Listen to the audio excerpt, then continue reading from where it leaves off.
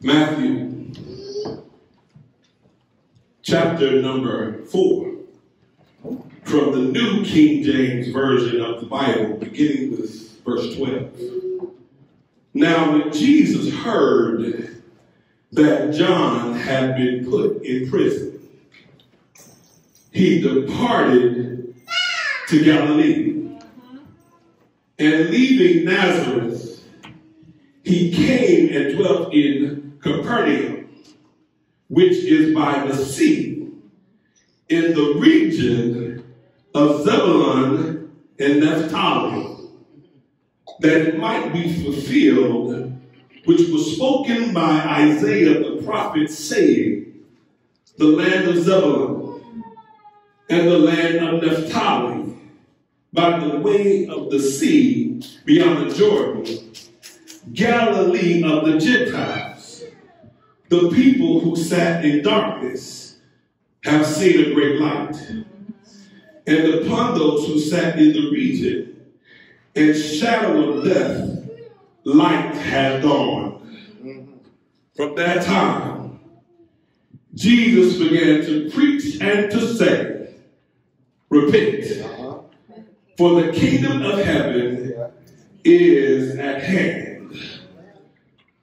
For a key verse, the people who sat in darkness have seen a great light. You may be seated for a few moments. On today, I want to talk to you from the subject, you've been hacked. Come on now. Amen. You've been hacked.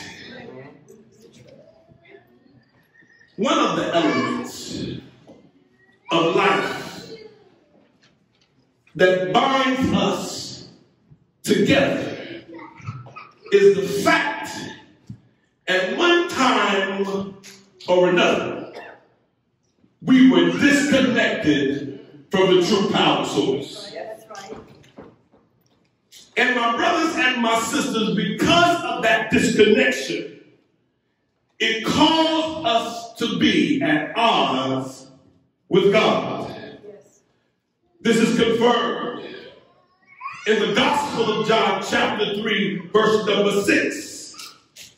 When Jesus says to Nicodemus, that which is born of the flesh is flesh. Right. And that which is born of the spirit is spirit. And my brothers and my sisters, in order to recognize, in order to be included in the kingdom of God, you must be born again. Due to the fact that we were at odds with God, we found ourselves in a state of being spiritually dead. We must be born again. We must understand that if something is dead, if something is deceased, it means that it has no life. If something that is dead cannot live nor be revived. Yes. Teach. We must be born again. Yes. Understand that we were alive physically, but we were dead in our spirits. Yes. And because we were dead in our spirits, our lives, our thinking, and our ways were consumed and saturated with darkness. And in order to have life, my brothers and my sisters, Jesus had to supernaturally infiltrate our darkness and be life and bring life to our sin-sick souls. We must be born again.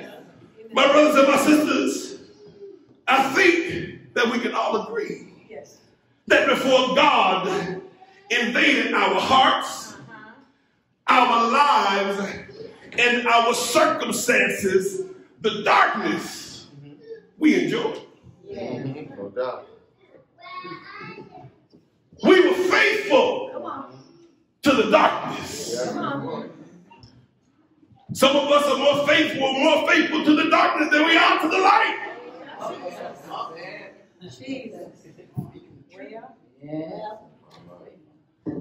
We were faithful, Sister Millie, to the darkness. We were on time to be involved with the darkness. And we were generous givers to maintain, grow, and spread the ministry of our disconnectedness. What you trying to say, Pastor? See, Jasmine, let me break it down for you. Folk can go to the club. All right. And they can shoot up the club on Saturday night. But you back there again next Saturday.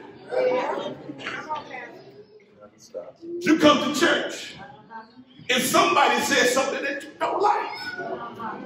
I ain't never going back. But see, we were faithful to the darkness.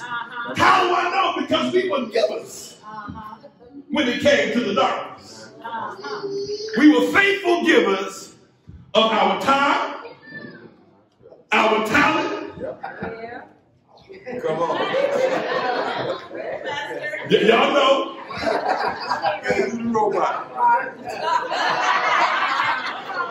We were faithful of our time, what we thought was our talent. And we were generous givers of our treasure. But my brothers and my sisters, we were busy in darkness and in need of the new birth.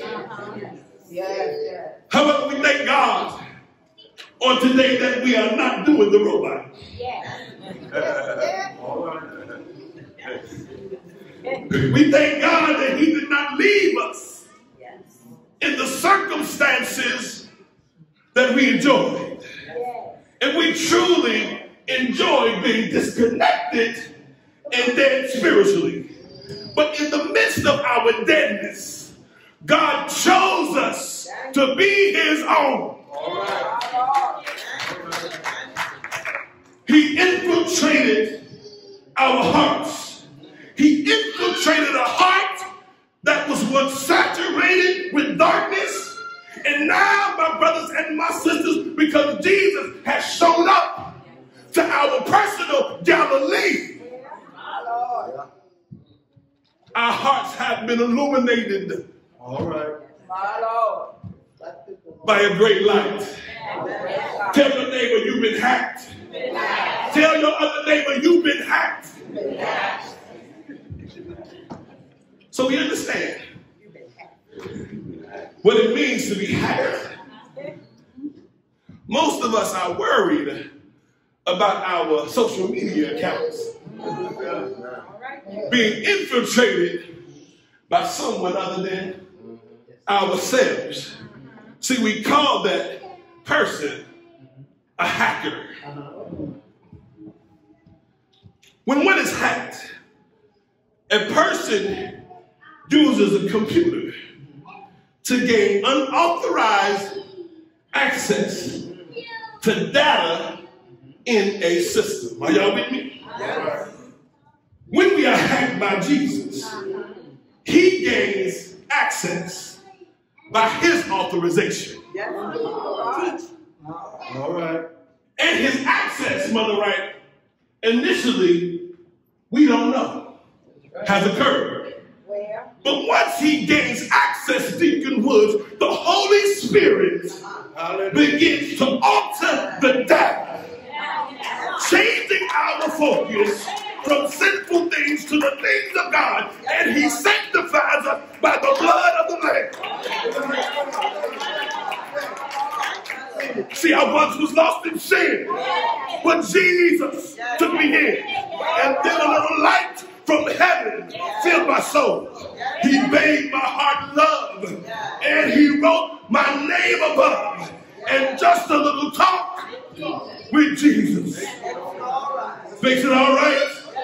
See, if you were lost and now you are found, you've been hacked. If you are sick and you are now well, you've been hacked. If you were strung out and now you are sold out, you've been hacked.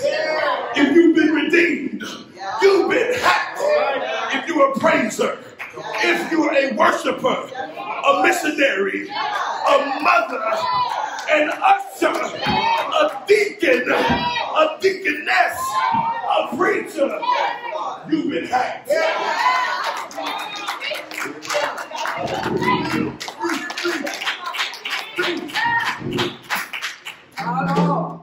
Jesus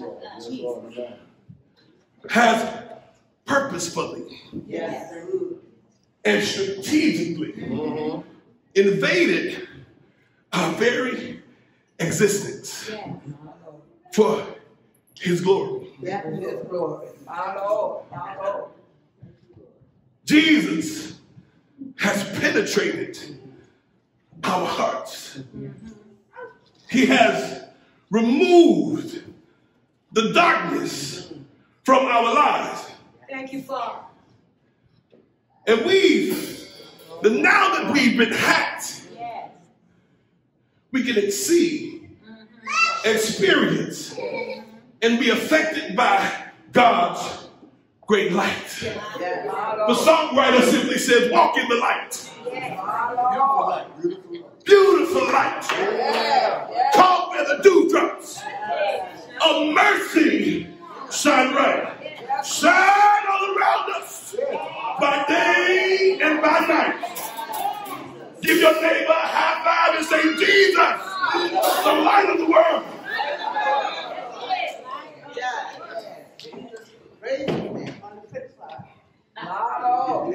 The darkness that once dominated our lives is now dissipating. And it is going away because of the presence, Ray, of that great light. Thank you, Lord. And it is because of a loving, strategic, and purposeful invasion launched by Jesus the Christ. Tell your neighbor, say, you've been hacked. Now we understand by the reading of this gospel that the author did not identify himself by name. However, we understand that the title of this gospel in the earliest existing manuscripts includes the name Matthew. Deacon Grant, I want to talk to you for a moment. In addition to that, the early church fathers, Papias, Irenaeus, and Origen, credited authorship to the apostle Matthew. And the early church unanimously claimed that the apostle Matthew wrote the gospel that bears his name. Are y'all with me this morning? Matthew wrote this gospel as a tool to evangelize unbelieving Jews. And he wrote it also to the Gentiles. His intent in writing this book was that the people would recognize that Jesus of Nazareth was the Messiah. He wanted to give convincing proof that Jesus was the messianic king who the Jews were anticipating and whom the world needs so desperately. On today, God wants us to grasp the facts, Sister Mary. When people are living in the darkness of mind, due to being spiritually dead, and find themselves insensitive to sin. Jesus, if it be God's will place himself in our lives. Sometimes he places himself directly in our lives. Yes, sir. And sometimes he places himself in the situations of our lives without us knowing. He invades our being or our situations. My brothers and my sisters, when he invades, he ushers in what the Bible says is a great light. And this great light, I want you to listen to me closely, it gives us spiritual hope. Oh, yes. Oh, yes. Spiritual life. Yes. And spiritual strength. Yes. Check this out, check this out. And it causes us to be more sensitive to sin. Yes. Somebody missed that. Because you can't be in the great light because it was a little out.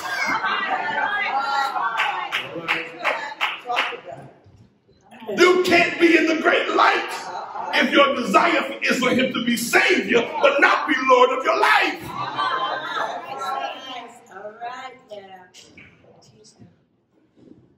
But it causes us, my brothers and my sisters, to be more sensitive to sin. The great light also restores the life and the health that sin has destroyed. In the words of Pastor John MacArthur, he came not only to reveal the darkness that sin causes, but also to bring the light that overcomes the darkness. Come on. In our text, Jesus has been notified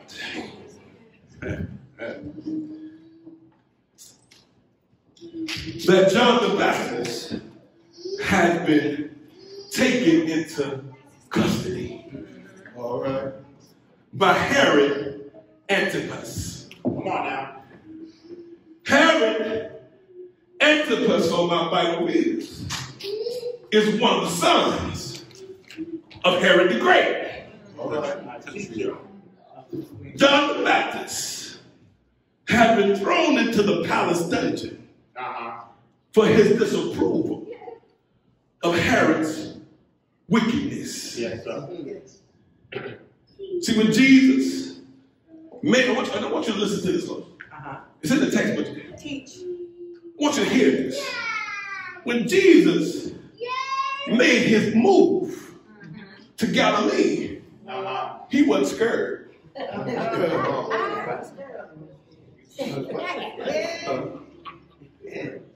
He wasn't scared of Herod. However, listen to me closely. This move, my right, was because of the Jewish leaders, particularly the Pharisees. Are you with me? It was not because of Herod, David. Because of his relationship with John the Baptist, the Pharisees and the Sadducees, now that they got what they want, that's down in jail, they turned their attention to Jesus. Well, let me make this clear. Jesus wasn't afraid of the Pharisees or the Sadducees either. Amen. That's right. So, why did he move? Because the confrontation was going to come.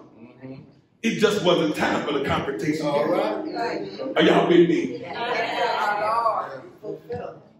So Jesus went to live in Capernaum. Per Matthew 9, verse 9. Deacon Woods, that's where Matthew had his tax service at.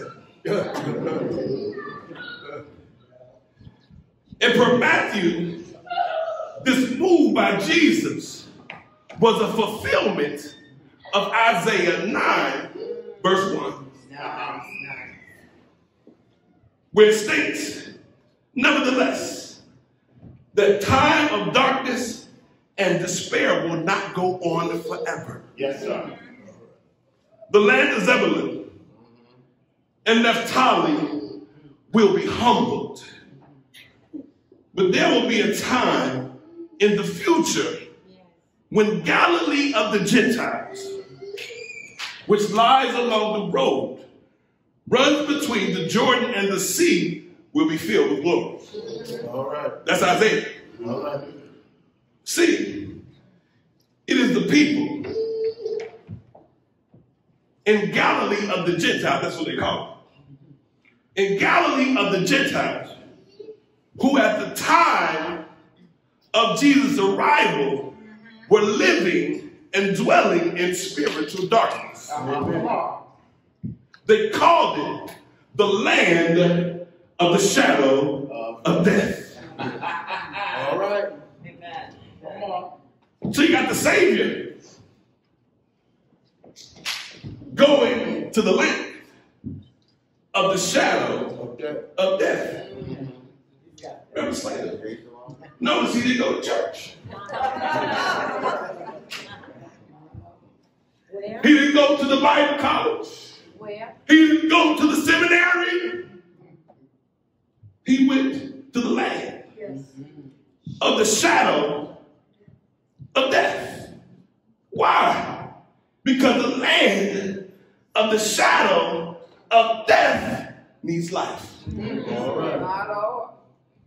Galilee of the Gentiles would be enlightened by the arrival and spiritual invasion of Jesus Christ. All right. My brothers and my sisters, on today, even in the midst of the dark places of our lives, and even in the times, Mother Wright, when we dwell in the land of the shadow of death, we know that when Jesus shows up, there will be understanding. When Jesus shows up, he will be our refuge, our strength, and our very present help. When Jesus shows up, there will be peace even in the midst of the storm. When Jesus shows up, there's joy even in the midst of our struggle. When Jesus shows up, everything is going to be all right.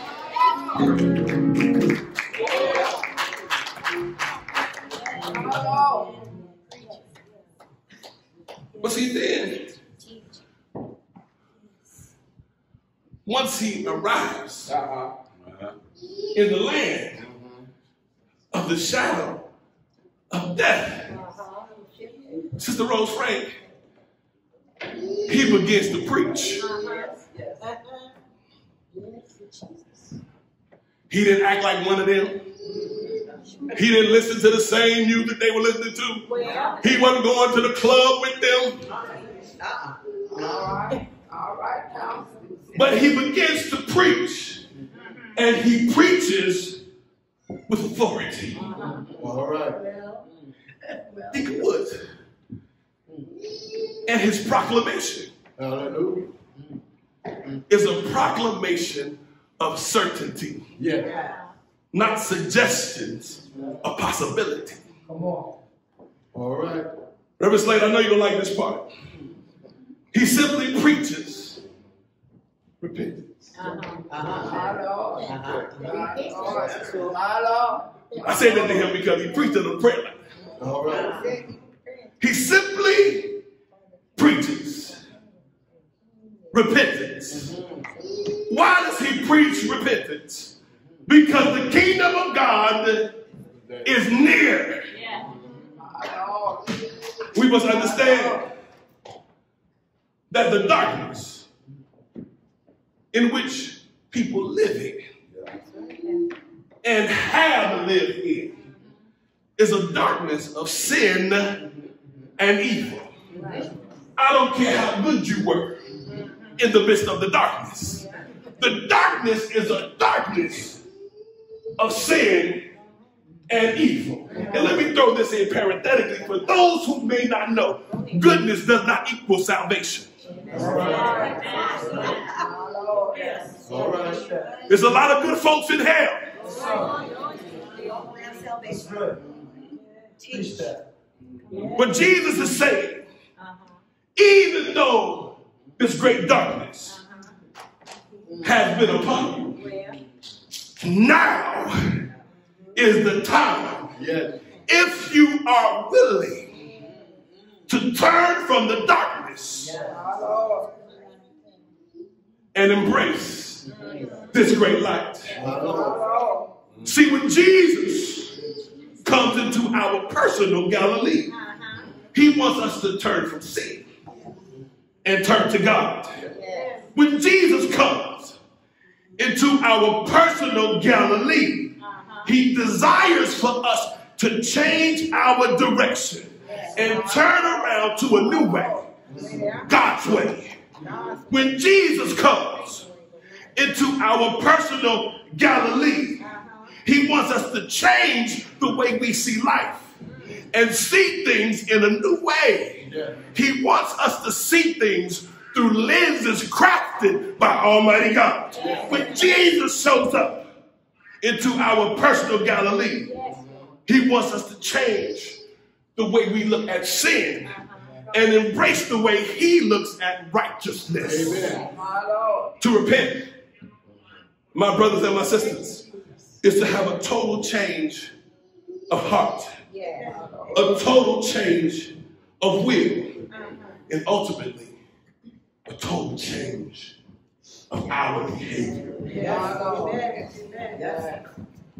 Yes. With all that stated, what must we do? When Jesus, who knows our struggles, purposefully and strategically invades our existence and simply removes the darkness of our lives with the presence of his great light. I see three things in this text. We have to have a willingness to receive, a willingness to agree, and the willingness to change. Number one, by the aid of the Holy Spirit. When we are hacked by Jesus, we must embrace a willingness to receive what God is saying. He or she who has an ear to hear, let them hear. Number two, by the aid of the Holy Spirit, we must be willing to confess. We'll stop there. Let me tell you what confession is not. Confession is not just telling somebody I was wrong. I said it was a willingness to agree. Confession, my brothers and my sisters, is a willingness to agree with God that I am wrong. Yes. That's it. When we confess our sins, we must come before God and we agree with God that what I am doing Is wrong. what I am saying, what I am thinking goes against your will and your way. So there must be a willingness by the aid of the Holy Spirit to agree that our logic, our thinking, and our actions are unpleasing to God and contrary to our progress and the progress of the church. And last but not least, by the aid of the Holy Spirit, we must agree Amen.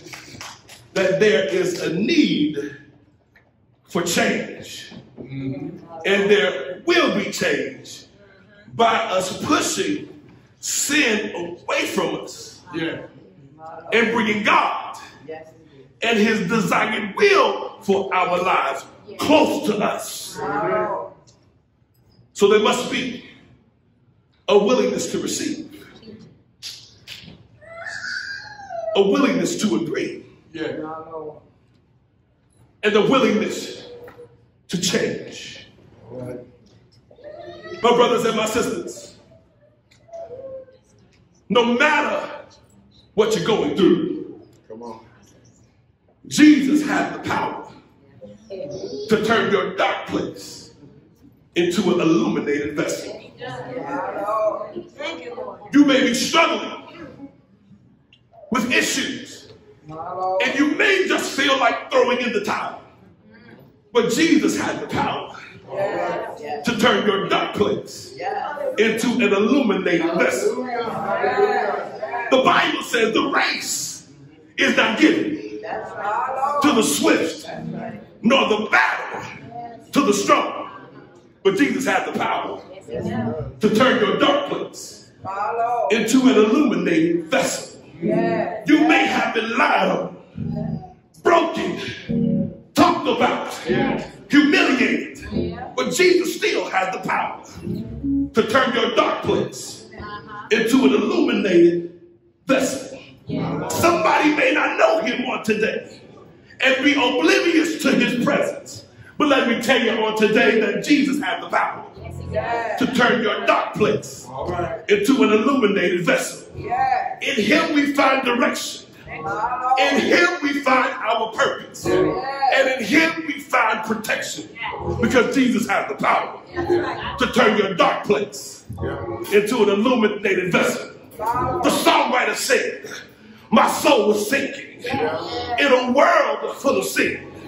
But his grace and his mercy, it took me in. Jesus took my feet out of the miry clay, and he placed them on a rock to stand. Lee Williams says, oh, what a relief that it is when God rescued me. He loosed my chains. He healed my wounds. He picked me up. He dusted me off. He protects us from the pestilence. He delivers us from the deceiver. He keeps us from our hurt and our harm. He comforts. He surrounds. He maintains. He sustains. And he guides. He strengthens us when we are weak. He guides all the day long. He is a deliverer when we got needs and when we got wants. He comforts. He protects. He's a true friend and an all-sufficient Savior. The songwriter said, there's power, wonder-working power. There's power in the presence of Jesus. There's comfort in the touch of Jesus. There's worship at the name of Jesus. And by his stripes, we are healed. Tell your neighbor, I'm covered in the blood. Tell depression, I'm covered in the blood. Heartache, I'm covered. Brokenness, I'm covered. Sleepless nights, I'm covered. Heart disease, I'm covered. MS, I'm covered. Let the devil know, can't nobody do me like Jesus. Can't nobody do me like the Lord. He's my friend. He healed my body. He's my friend. He wiped away all my tears. He's my friend. He covered me. He's my friend. He strengthens me. He's my friend. He's a keeper. He's my friend. He encourages. He's my friend. He restores. He's my friend. He balances me. He's my friend. He prepares the table before me in the presence He's my friend. He anoints my head with oil. My cup runneth over. Surely goodness and mercy shall follow me because I'm his friend. He connects. He reconnects. He's always first. He never comes last. He's my Savior, my Lord, my Redeemer. I'm inspired. There's nobody like the Lord. I'm encouraged. There's nobody like the Lord. I'm motivated. I'm focused. I'm strengthened. I'm energized. There's nobody like the Lord. Now that he moved from Nazareth to my personal Galilee, I see a great light. I'm turning from my sin. I'm turning to him. I have my focus. I'm growing stronger. I can endure. See, I got my war clothes on. I'm equipped for battle. I'm dodging the punches. I got my sword. I got my shield. I can take the hits. I can praise him in the midst of the storm. See, I get joy when I think about what he's done for me.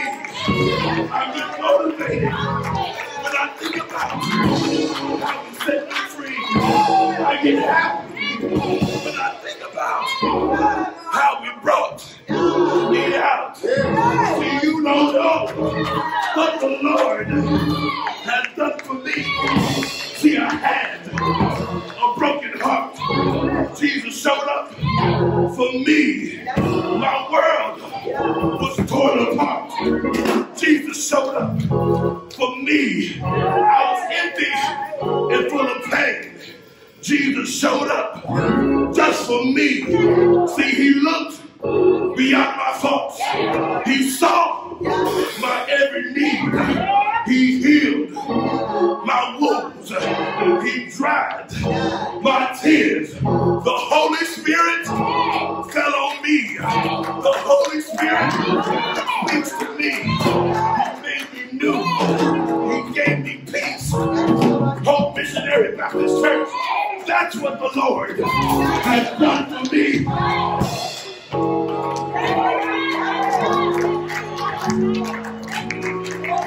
You've been hacked. You've been hacked. You've been hacked. So what must we do? When Jesus invades our existence, simply to remove the darkness. By the aid of the Holy Spirit, we must embrace a willingness to receive. Amen. By the aid of the Holy Spirit, we must have a willingness to agree. And by the aid of the Holy Spirit, my brothers and my sisters, once we've been hacked, we must have a willingness to change. At the cross, where I first saw the light and the burdens of my heart rolled away. It was there by faith that I received my sight. And now I'm happy all the day. God bless you.